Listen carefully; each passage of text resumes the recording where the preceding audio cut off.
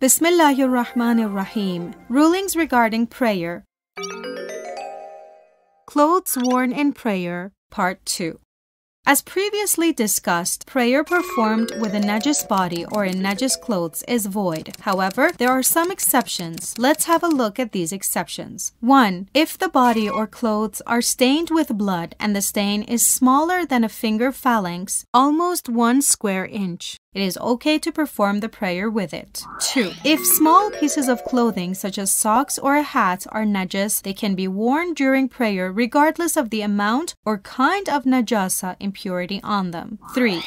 If one's body or clothes become najis due to the bloody scar of a wound or a pimple and one performs prayer in that state, the prayer will be valid. 4. If during prayer one carries a small najis item in one's pocket, so small that the private parts could not be covered with it, like a handkerchief, the prayer is valid even though the recommended precaution demands that even this little bit of impurity be avoided. However, if the Najāsa of this item comes in contact to the clothes, the prayer is invalidated. 5. In the case that someone is stuck somewhere with a najis body or in najis clothes, and changing or purifying the body or clothes is not possible, or the time for prayer is too short, they are permitted to perform their prayer in that condition.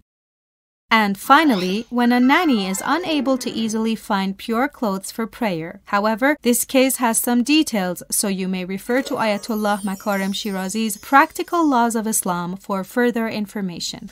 Institute for compiling and publishing the works of Ayatollah Makarim Shirazi.